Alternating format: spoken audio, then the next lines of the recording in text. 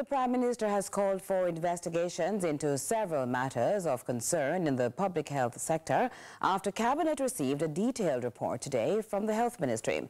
Information Minister Senator Dana Morris-Dixon, says the Prime Minister's move emphasizes the urgency of the matter.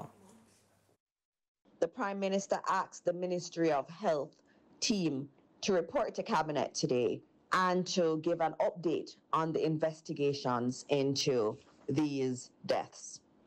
At Cabinet today, the team at the Ministry of Health and Wellness spoke to the status of the investigations, which are all ongoing, and the Prime Minister asked that these investigations be expedited and that the final reports be provided to Cabinet. In the meantime, the Information Minister says government remains committed to ensuring the continued improvement of the public health sector.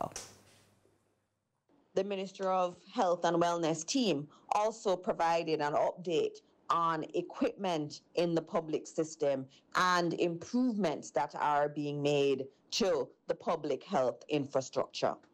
The Prime Minister reaffirmed the government's unwavering commitment to using all resources that we have to improve patient care for all Jamaicans, irrespective of where they come from or their means.